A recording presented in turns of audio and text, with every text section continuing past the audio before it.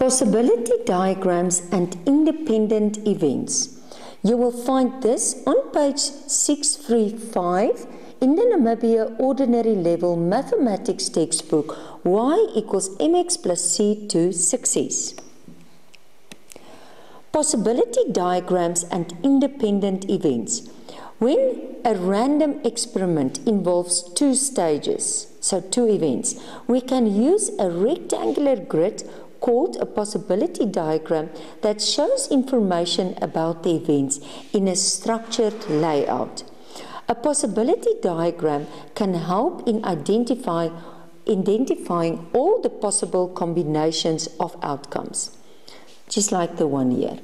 If two dice are rolled, there are many possible outcomes, and we must set out the list in an organized way so that there is no risk of missing any. Therefore, we use a possibility diagram like the one on the right, where the outcomes will be represented by the blocks. So this is dice 1, this is dice 2. So this square will represent 1 on that one, 1 on that one. This square will represent 2 and 1. This will represent 3 and 1, and so on. Let's look at an example. When two ordinary dice are rolled, what is the probability that the sum of the two numbers is 7? Okay, first make your possibility space. So there is 1 to 6, 1 to 6, and all this is your possible outcomes. Okay, now the sum of the two numbers is 7. Now, let's just check the first one. If I say 1 plus 1, that's only 2. 2 plus 1, that's 3. So let's see where we will get our first. 5 plus 1, it's 6. So the first 7 will be that little triangle where I marked that one. 6 plus 1, that will be 7. But also, 5 on this one, 2 on this one, that will also be 7. So it's that little one. Let me just mark it again, let you see. So it was this one, 4 plus 3, 3 plus 4, but now remember, on this dice it was a 4 and a 3. Now it's on this dice the 3, and on this one the 4. And then 2 plus 5 and 1 plus 6. So what is your total outcomes? Now there are 36 possible outcomes. 6 times 6, that's 36. So how many was there with a sum of 7? 1, 2, 3, 4, 5, 6. So it's 6 out of 36, and I can simplify it to 1 over 6. Okay, the next one. At least one prime number appears. Now what is the prime numbers? Let's mark it in red. It's 2. It's 3 and it's 5. Remember, 1 is not a prime number. Okay, and it's again 2 and 3 and 5. Now, what does the word at least mean? It means it must be either on one dice or on both dice. So what I will do now, I will first mark, and now let's just take a color. Let's take blue. I will first mark all the ones that's having one prime number or more than one. Okay, so that will be 1. There will be a double. So go. This whole column will be satisfying that condition. So this one. So mark the column. Okay, then mark this column. Then mark this column. That's the easiest way, because there is one, but in this case there's 2. So, but at least means either 1 or 2. Okay, now we go in this row. So it's also this row, and it's this row, and it's this row. And if I did it like this, I actually marked all the possible ones. Now I can just count the blue. 1, 2, 3, 4, 5, 6, 7, 8, 9. 10, 11, 12, 13, 14, 15, 16, 17, 18, 19, 20, 21, 22, 23, 24, 25, 26, 27. So it will be 27 out of 36, and that will give me an answer of, if I simplify it, 3/4. Okay, now the next one. The sum of the two numbers is 7. Okay, it's already, can you see, it's that green ones. or more. Oh, so what will be 7 or more? Now, if I go, I'm going to rather clean everything because this is a bit more a complicated one. Let's just clean this. Okay. So the sum of the two numbers is, we can use green again, 7 or more. So that will be 7, exactly. We already did it in the previous one. So if you look at this one, 6 plus 2, oh, that will be 8. So that's the more. So 5 plus 3 is 8. 6 plus 3 is 9. 4 plus 4 is 8. 9. 10. So that's also all more than 7. Can you see what's happening? It's this side, this side. So all this ones to this side will be 7 or more. That's the ones. But now comes the other condition. And the difference is 3 or less. So it can be 3 or 2 or 1 or 0. And now we have to go and see which ones will it now include. So if we say the difference of 6 and 1, that's 4. So it's out. But if we say the difference 5 minus 2, oh, that is going to be 3, so it's in. 6 minus 2 is 4, it's out. 4 minus 3, that's 1, it's in. 5 minus 3, it's 2, it's in. 6 minus 3 is 3, because it can be 3 or less. 4 minus 3, take the big one minus the small one every time. So that will be less than 3. 4 minus 3, it's 1. It can be 0. 5 minus, it's 1. 6 minus 4, it's 2. 5 minus 2 is 3. 5 minus 3, it's going to be 2, 1, 0. 6 minus 5, it's 1. 6 minus 1, it's 4, it's out. 6 minus, it's 5. 6 minus 2, it's going to be 4, it's out. 6 minus 3, it's going to be 3. And this one also, and this one also, and this one also. So let's just count now the ones who's having a green circle as well as a red circle. So that will be 1, 2, 3, 4, 5, 6, 7, 8, 9, 10, 11, 12, 13, 14, 15, 16, 17. So that will be 17 out of 36.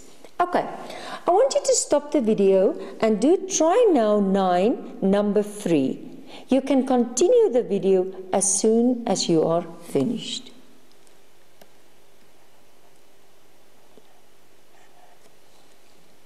Okay, just going to move to keep it a little bit, but it doesn't matter. I can just make it a bit smaller. Okay, let's do it. Okay, they start again and say to you, when two ordinary dice are rolled, what's the probability that the prime numbers appear on both? So the best will be, and just not to make the blocks, you can actually do it also just like this. You can say, okay, let's call it dice 1. And that's going to be 1, 2, 3, 4, 5, 6. Okay, and now we're going to work on dice 2. So dice 2. Okay, and now we can do the same. So it's 1, 2, 3. I think I'm going to put a grid on in this one. It's going to help me. Okay. Okay. And then I'm just going to redo this one for us, marking it, because I think it's going to be easier then. Okay, so let's just do, this is going to be 1, 2, 3, 4, 5, 6. And this is going to be, I just want to see where that block will overflow. So it's going to be 1, 2, 3, 4, 5, 6. Okay, so now I'm just going to use crosses to indicate it. So there is the combination is 2 and 1. I think I'm going to rather use another color to make it a bit more visible. Okay, so let's use green. So this is my outcomes. So this is 4 and 1, this is 5 and 1, this is 6 and 1, this is 1 and 2, 2 and 2, 3 and 2, 4 and 2, 5 and 2, 6 and 2. This is going to be 1 and 3, 2 and 3, and so on. And you just mark all of them until you have all the possible outcomes. So a dot, a cross, a grid, anything that will help you to identify all of them. Okay, and I'm in my final. Okay, there's my 36 possible outcomes. Now I'll say, a prime number appears on both dice. Okay, so if I look, where is the prime numbers? So, okay, can you recall? It was, okay, let's just draw the mark. Yes, it's all right. Then I just have to use another color for that. 3 and 5. 2, 3, and 5. So if I look at the prime number that appears on both of them, so I'm going to take blue. So let's just say I'm going to write it here, both prime.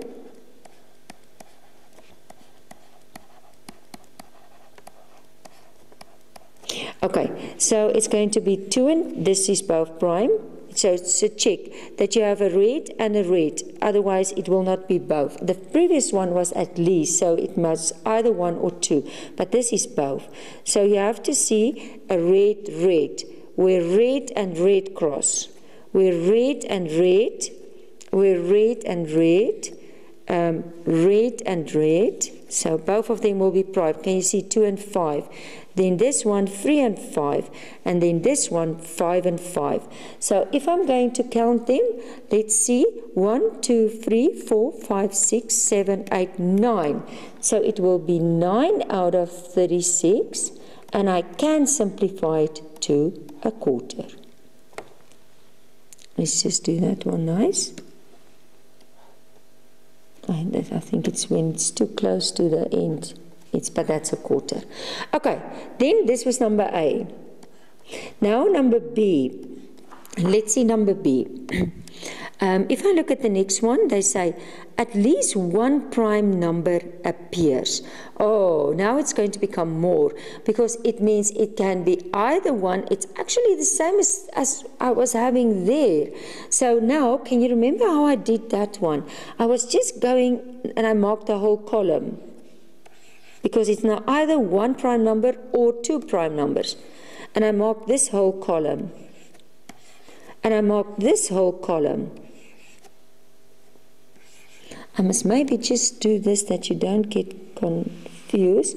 This is the dice, and there's the crosses. Okay, so, and then it's this. Okay, so the columns is finished, and then I can go to the rows. This row. This row. And then this row. And then I can start counting. 1, 2, 3, 4, 5, 6, 7, 8, 9, 10, 11, 12, 13, 14, 15, 16, 17, 18, 19, 20, 21, 22, 23, 24, 25, 26, 27.